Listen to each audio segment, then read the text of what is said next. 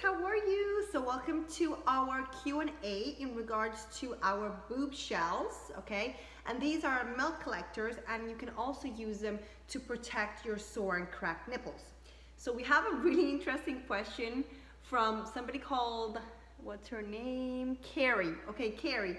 Her question is if she can wear these at a concert because she's going to be there for a few hours and she doesn't want to get engorged, okay? So yes, certainly you can wear them when you are out and about, and then it's going to help you collect that milk that you have from letdown.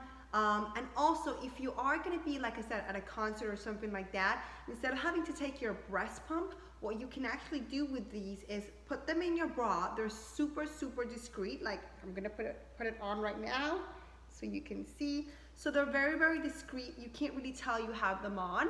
And then what you can do is you can actually be doing little hand compressions, okay, while you're at the concert, discreetly, of course.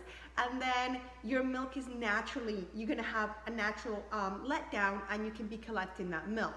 And then all you have to do really is probably before the concert is over, you can empty out the milk that you've collected, and then that way you are not going to feel engorged. You're going to be collecting that milk because naturally within a few hours you have let down, or little droplets of milk start coming out, so you can collect them instead of them leaking through your bra, and then you have an embarrassing situation where you have breast milk all over your shirt and your bra.